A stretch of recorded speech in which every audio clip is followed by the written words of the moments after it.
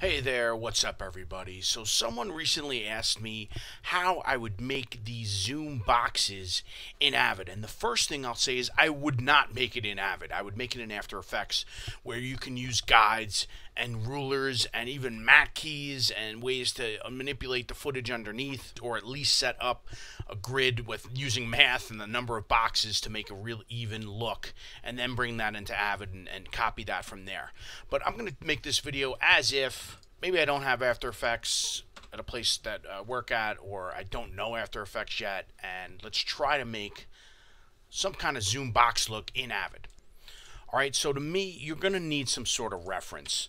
Otherwise, you're going to be spinning your wheels trying to pick a box, the size of a box that will match. So this one right here is a reference of basically 5 by 5. There's 25 Zoom boxes here.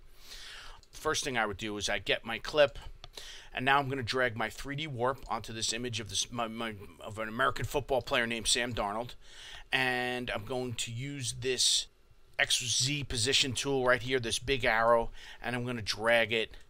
If I can do that, I'm going to drag it down until it fits the size of one of these boxes. Okay, very close, and for this purposes, I'm going to say close enough. So I have my one box here. It's on V1. I'm going to put it on the upper. I'm going to say this is the size of my box for 25 boxes I want. I'm going to go back into the source record mode, and what I'm going to do is copy and paste that into the monitor. First thing I'm going to do is cut that on V1, because that's going to be, this is my main box, so all other boxes will be created. So now what I'm going to do is copy that same image onto 5. I need 5 clips. So we go there, and then we're going to 4, and then we're going to 5. So now I have 5 boxes in theory. They're all in the same spot. So now the key is I want to move each one down. I want to make sure I have no keyframe on it. You have to be very careful. If you have keyframes, it's going to move. It's going to get very confusing as to where your box is. So here's my second box here. I'm going to hold Shift. Let me show you right here while I'm in this XY mode. Excuse me, XY position mode, not XY. Not XZ position. We were affecting the size before with the Z position. But in XY mode, this little button right here, now I'm going to shift drag this down.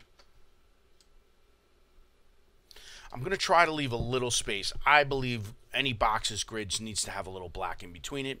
And now I'm going to do the same thing for the other 3. I'm going to delete the keyframe. I'm going to hold Shift, then grab it and move it down a little bit. And now we'll go to number 4. And now, right, smaller. So how do I want to deal with this? Because now these 5 boxes are not even. It's not a great situation. So what I would probably do is start moving this box up. I'm in XY position. I would start nudging it. So one thing to think about, what's happening with Avid here, it's going to get a little funky. And what's happening here is that my Avid system is basically saying, I can't even show you what's happening with all these layers. My computer system might be just running slow for whatever reason. So now what I did was I rendered the first layer. Assumed my first layer was good. And I was going to nudge it up, the Y position up a little bit. And the same thing with 3. I have to make sure my X position, when I was grabbing it, it was moving a little bit. You really want to be precise with that stuff. And now I'm going to move just the Y position a little bit. I want to nudge that up. So this is a really tedious, boring process, and I'm not going to force anyone to watch here. And we'll skip forward and imagine I got to the end here. So again, Avid was slowing up on my level, and one way to get around that is to render each layer. If you know V1 is good and V2 is good, render that, then work with V3, etc. So now, in theory, I have this film strip look of one strip, but unfortunately I need 5 more. So the way I'm going to do this to save myself from this hell of tedious box moving like that is, one thing I'm going to do, I'm going to copy and paste that because I don't want to mess up this original one.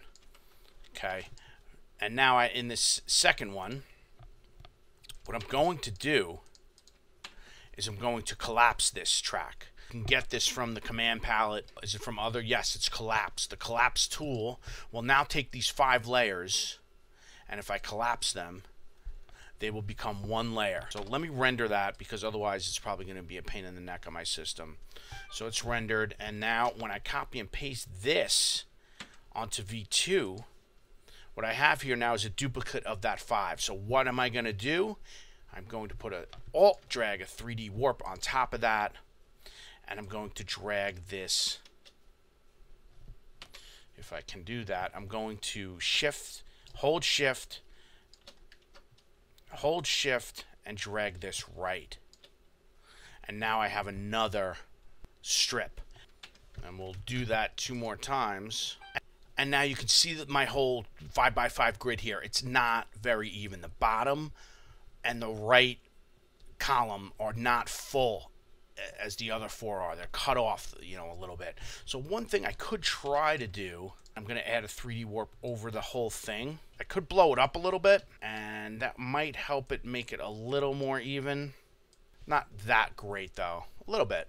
And now the key is to replace each box. And again, this is like a sort of organizing, labeling system.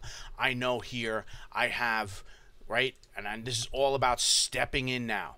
I have this shot, and where am I going to go here? I have to go to sort of column 1, not shot 1, because I'm going to leave that the first shot, but the second shot. I'm stepping in and I'm cutting an image into each box, right? I'm double clicking, and I'm double clicking to step in, and then I'm clicking another image.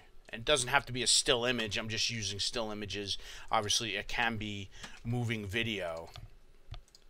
And again, it gets confusing with what are you cutting and what are you not. You know, you got all these layers. This is not a simple process. So if someone says, oh, could you just make a Zoom video for me in Avid? I would say, yes, I could, but this would take a long time. Which, again, you can see Avid is like having a hard time dealing with this. This is a lot of layers and compositing for an Avid system to deal with. And now you see I replaced the 4 images, and in theory I could do that for each and every box. So I don't know, hopefully if that was me, it would probably turn me off of ever making a Zoom video in Avid. But I don't know, if you had less boxes and you weren't hungover and you had a day to spare, and you know, you could do it. So something to think about. Again, this tool, Avid is not a compositing tool. Avid is best used for editing movies and scripts, and then someone else takes it into another program to add the effects and to add things like this. So something to think about. And another thing to think about is beer.